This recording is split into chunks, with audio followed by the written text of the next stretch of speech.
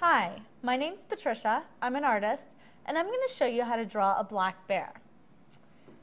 When I draw my animals, I usually start out with the head. So here we have two ears, and they're pretty large. Black bears have pretty big ears.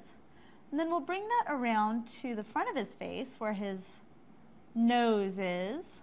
And notice how I'm doing, I did two arced lines, and then I kind of did a protruding nose there, pardon me. And that is where the bear's snout or muzzle is. You can do, finish it off with a arc up at the top to make kind of a lopsided circle. Here you can make it, we'll make him a happy brown bear. He just had dinner. He's happy. He found a hive full of honey. All right, and then we're going to do two eyes.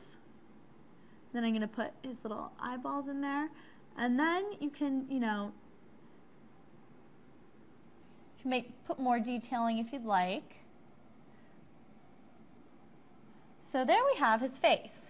He's a happy bear. You can put some teeth in there if you'd like, but I'm gonna leave this guy without teeth for now. We don't want him to scare the kids too much. And then here you have to remember bears are big animals. So let's put his big body behind his face.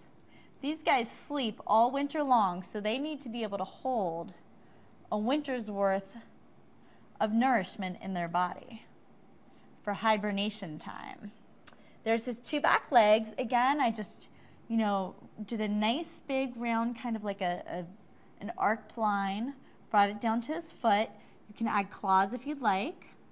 Real easy, just some simple lines. Here we can add a little tail. And then in the front we have his front paws. Again, simple, just put little bear's feet, or I should say big bear's feet. And then here, some more claws. And here is your black bear. Enjoy.